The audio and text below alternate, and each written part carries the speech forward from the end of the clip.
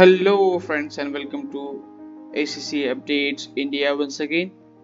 Today we are going to discuss some big updates given by ACCA relating to Ethics and Professional Skills module, which is introduction of a peer assessment test.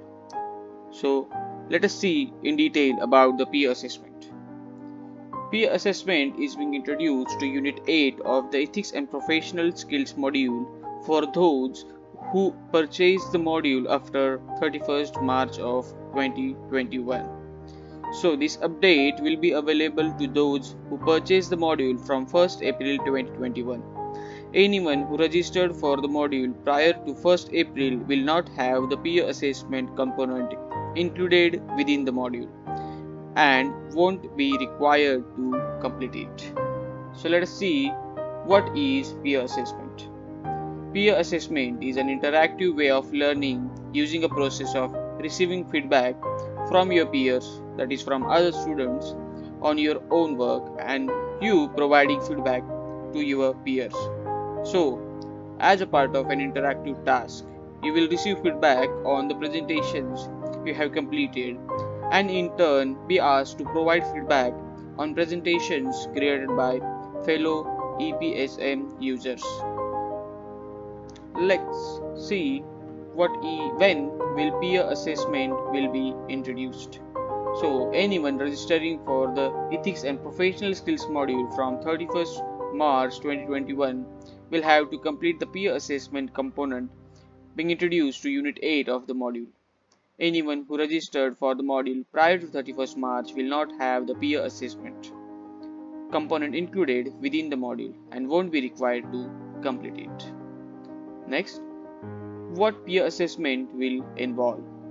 As a part of task within Unit 8, you will be asked to prepare and submit a presentation with accompanying notes.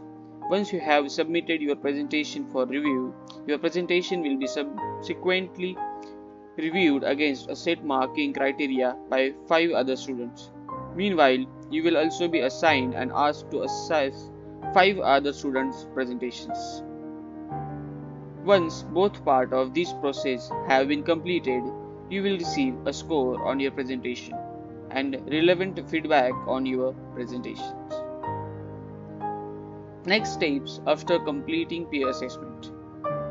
If your presentation has achieved a score high enough to pass, you will be able to advance the next part of the module.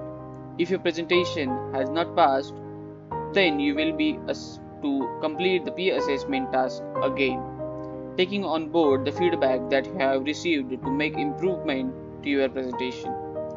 You will only be able to advance to the next stage of the module when the presentation has received the score high enough to pass. Next, how will you benefit from the peer assessment task? Being able to clearly present your work and ideas to colleagues and clients is an interactive skills for finance professionals.